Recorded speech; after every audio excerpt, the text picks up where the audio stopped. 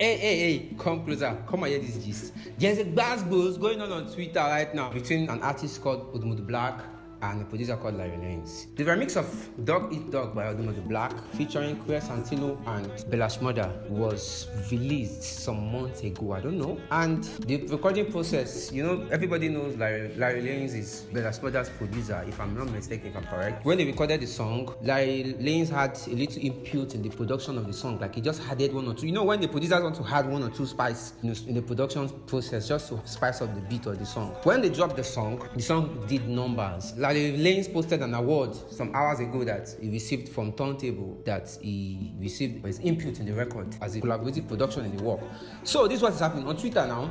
Odumodu Black comes to the tweet and he quotes the tweet and says, "This work, you didn't co-produce anything, that you just added something, and I wanted to remove whatever you added on the production." This is the sweetest part. Larry Lanes replied Odumodu Black and said, "Bro, I added something to the production. Why are you telling me I didn't co-produce the production?"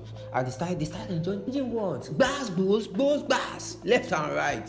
What do we have to say about this? Is it an additional production or a co-production? Or what do you have to say about this? I want to hear your opinion on this. Let's go. Drop your opinion in the comment section. Let's go!